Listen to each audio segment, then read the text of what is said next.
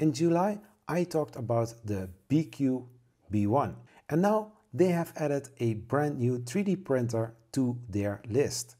This one sounds even better than the one before. Behold the BX from BIQU. Getting the latest news and updates right here on Zachary's 3D Prints.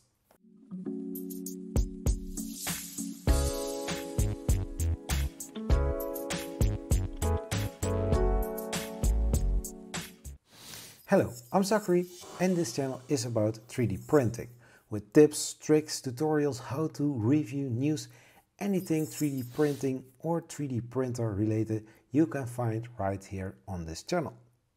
If you're new here and not subscribed yet, please consider subscribing and hit the notifications button to get the latest videos right in your alerts.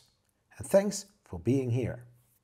A little more than 2 months ago, I talked about the B1 from BIQU or Big3 Tech. And now here we are, the BX from BIQU or BIQU. The people at BIQU are working really hard and pushing more 3D printers and other 3D printer related materials out of their warehouses.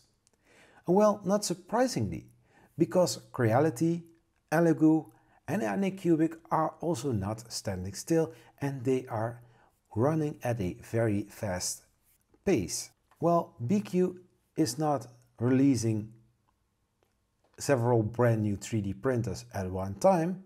No, they spread it over multiple weeks or multiple months. And those 3D printers are looking really good. We had the B1 in July and now we have the BIQU coming up very soon. Well, they are going to use a crowdfunding campaign to start right off. Well, it's not so very bad because Creality did it also with the CR-6 SE in June and look at them right now. They are sending out the CR-6 SE as we speak. I got some really great feedback about the B1 from BIQU or BIQU. I wish I could also make some videos about the B1, but I don't have this 3D printer. I need to pay my bills before I pay for some extras. But if you have the B1, please share some awesomeness about this printer right in the comments. Before I'm going to continue with this video, a little disclaimer. All the specs I use in my script and the pictures I'm sharing in this video are from BIQU's website and or ogadget.com and from the Facebook page. Now that is out of the way, let's get into the BX from BIQU.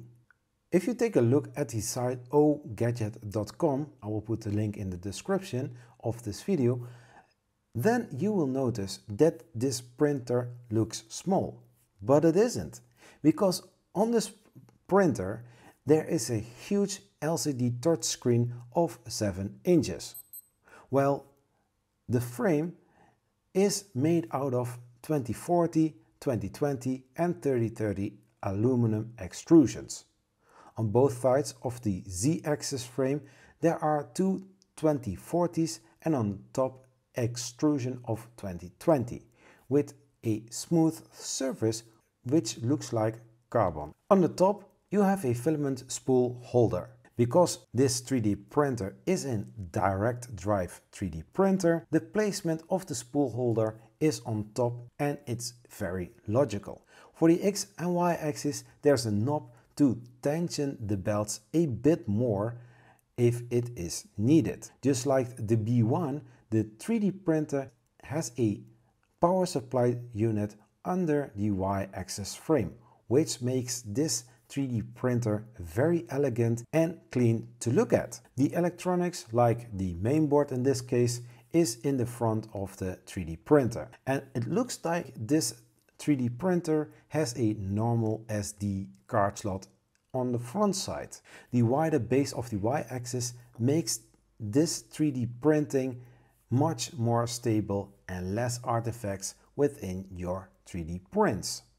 I do see blue springs by the heat bed, which looks like the yellow springs but then the blue version, and also bigger leveling knobs like the B1.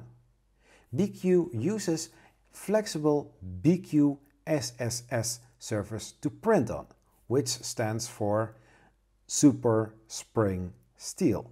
BIQU uses for the Z-axis a dual stepper motor setup in combination with a timing belt on top of the BX 3D printer. Did they hear my remark about adding a second stepper motor from my last video about the B1? The heart of this brand new 3D printer is a new 32-bit 400 MHz chip, which makes this 3D printer more capable of more complex 3D printing. Adding more safety features to this 3D printer, like reverse plug protection, heat overload, real-time monitoring of the power supply voltage. The direct drive extruder. This extruder is very light in weight.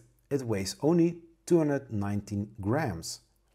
It's an all-metal extruder with a 7:1 ratio torque transmission ensures a great printing performance. Most 3D printers come with a stepper motor of 1.8 degree, but this 3D printer of BX comes with a 0.9 degree stepper drivers, ensuring more precision and better print quality. The firmware on the BX is open source and highly expandable. New firmware codes are upgraded regularly on GitHub.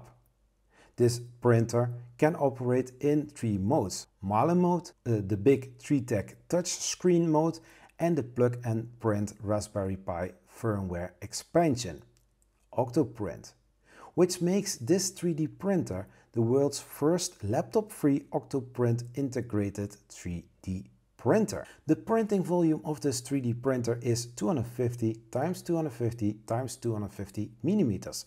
The printing speed is 100 millimeters per second. The print accuracy is 0.1 millimeters.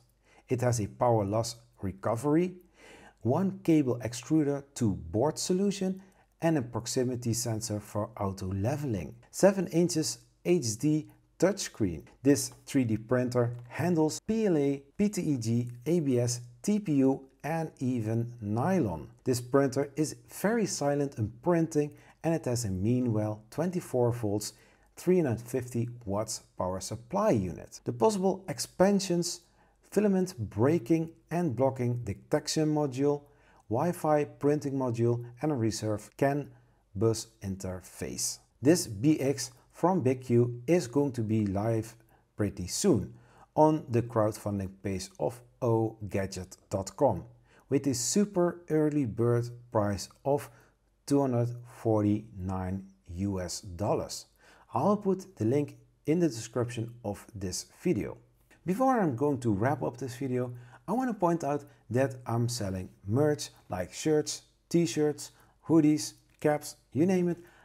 I have it on Teespring and also Streamlabs. I'm selling those merch to support my channel in buying some new equipment and also new 3D printers for the channel. So check out those 2 links and thanks for your support. To wrap up this video, when I said in my last video about the B1 being the answer to the CR-6 SE, I was not wrong. But this BX is going to compete even more with the other brands. Some brands can really learn from that. With a large printing volume of 250 x 250 x 250 and a direct drive extruder, this is going to be a very pleasant to print with.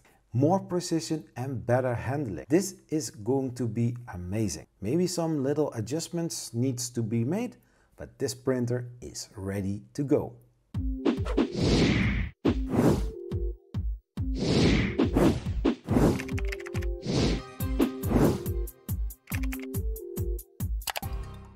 This video is supported by these Patreon supporters, Tony and Shannon.